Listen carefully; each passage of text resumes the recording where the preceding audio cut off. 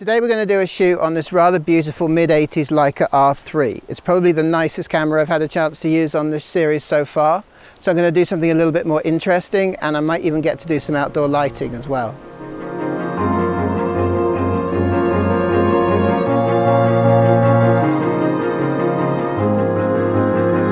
So this is the camera that saved Leica. Prior to the release of this camera, the Leica M6 had sold very badly, and the Leica Flex hadn't even broken even, so the company needed a hit. So they turned to the Japanese, and they got into a collaboration with Minolta, taking the Minolta XE camera, rebadging it, putting a Leica shutter in it, and a Leica metering system that allowed you to do area metering as well as spot metering. For the shoot this week, we decided to do something a bit more avant-garde. We'd managed to borrow some clothes from our favourite Icelandic designer. And I wanted to do a bit of fill-in flash to really bring the sky down and get some really moody, edgy results.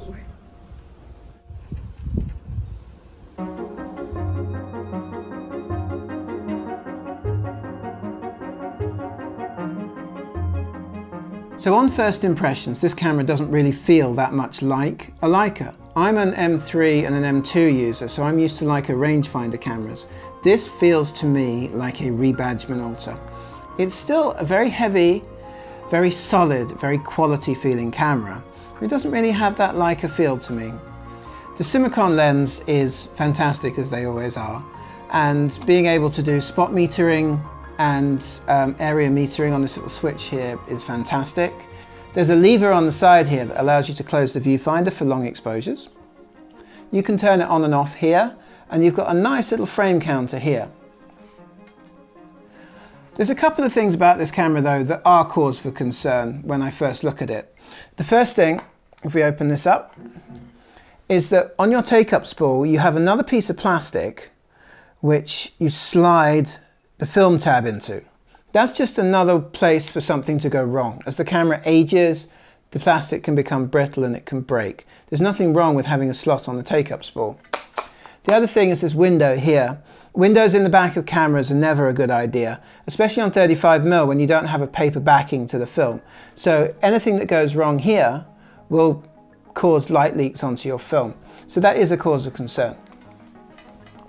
Apart from that, it's a very solid, very pretty camera, and I'm really excited to use it. I thought the last location was alright, but I wanted to go back to the beach where all the shipwrecks were because I thought it would be really cool. And I would try using the camera without doing mental gymnastics and finding my own exposure by actually using the exposure meter in the camera. But it's now raining. It's raining a lot. So we're just eating Jaffa cakes in the car. Am I just loading this camera wrong, or do you really just have to jam that tab under that plastic thing and it comes out and it's really annoying? I mean, maybe I'm just doing it wrong. Leave me notes in the comments. So it's sort of stopped raining for a minute, but when it does stop raining, the light is always amazing. Here you've got these amazing sort of Turner skies. It's gone orange over there, and it's so bleak here, it's going to get some amazing shots with the Leica and the giant bird costume. I'll just get down here. You know, I said it had stopped raining. That was a lie. Well, you know that movie Dunkirk was a sequel, right? Well, she was in the original one. So she was one of the boats that went over there and picked people up. And now she's a rotting mess on the side of the Medway. Now rotting on the shores of the Medway, Enna managed to save over 100 soldiers during the evacuation of Dunkirk.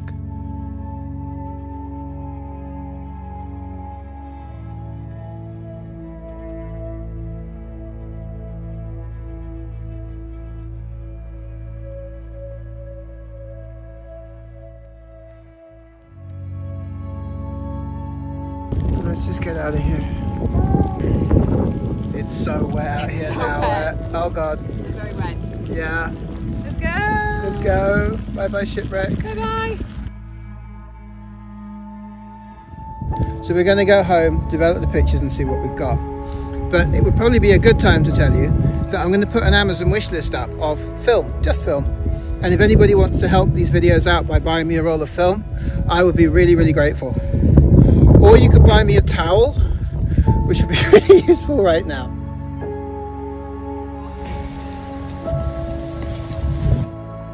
So we've had a chance to get home and to dry off, and I have developed the pictures, and every single one of them has got a light leak on it. The light leak comes from that window at the back that I was worried about at the beginning of the video. There's a bit of foam around the window, which seems to dry up or mess up over the years. It's not a difficult fix, but it does mean that the pictures that I've just taken have got skid marks all over them.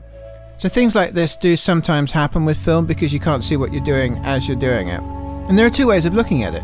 The first is, that's super analog cool, man, to have light leaks all over your pictures. That's just like the beauty of analog. It's so amazing. It's so not digital. The other is bugger. The light meter, when I listened to it, was about 2 to 3 stops under, so it could be a calibration issue. This isn't my camera, and I did not test it quite as thoroughly as I might have tested one of my own. The fixes are not difficult. You need to replace the foam around the window, and that will fix the light leak, or you could just put tape over it. When I went online and did a bit more research into people using this camera, I noticed that there's a wonderful video by Analog Insights where he compares the XE to the R3, and he has shutter problems. I've seen a lot of people complaining about a lot of different problems, and it seems like, as great as these cameras were when they came out, they were very over-engineered, and this is working against them as they get older. And I'm sure there's some of you that are going to be like, I've had one of these since it was brand new, I've looked after it, and it works perfectly for me. Well, that may be so, but for my conclusion, whether it's fair or not, because this is obviously a faulty camera, if a camera like this is prone to being temperamental, as a professional photographer, you have to bring home the shot or you're not going to get work again. Whether you're a wedding photographer who's got to shoot a bride or whether it's a big advertising campaign. And if you use a camera that has the potential to be this temperamental, then you're a very brave soul indeed. I'm so cold and wet. This would probably be a great time to tell you that if you like this video, you need to like, share, subscribe, smash that like button, and find me a towel. Until next week, I'll see you in the next video.